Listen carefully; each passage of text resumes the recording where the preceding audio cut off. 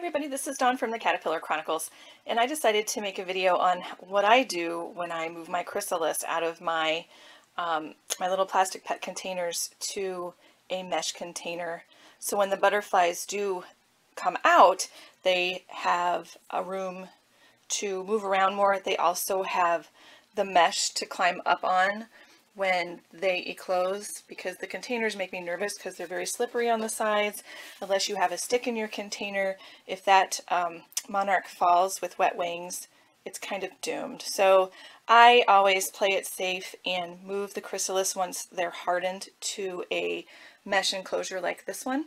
And I'm just going to show you how I do that. It's very easy. The only thing you need, obviously, are your hardened chrysalis. It's very important to make sure that they have had time to harden, because if they're soft, they can get damaged, they can get squished. So it's very important to make sure that they are hard. And then you need just some tape, some stick pins, and then your mesh enclosure. So here I have my chrysalis. I use like a medical tape. You can use Scotch tape, paper tape, whatever you have around the house. Okay? And just take a little piece. You don't have to take a lot, just a little piece like this.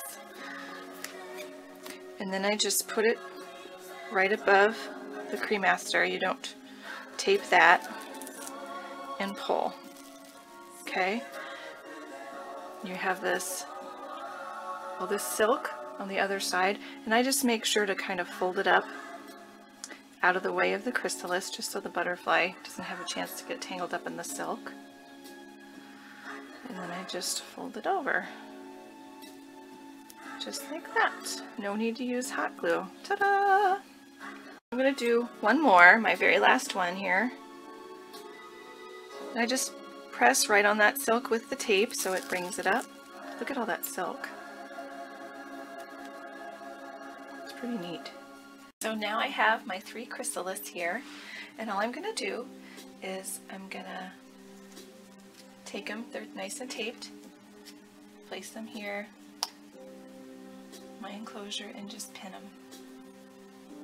Just like that. Pretty easy. You don't want to pin them obviously too close together, because you want to give them room to eclose and stretch out their wings when they come out. But I love this method because I'd rather have them eclose in this mesh container, because if they were to fall, they would just climb right up the side of the container and all would be well. So I hope this helped you. It's really quite easy. Like I said, no need to use hot glue. Just tape and pins. That's all you need. I believe I can fly. I believe I can touch the sky.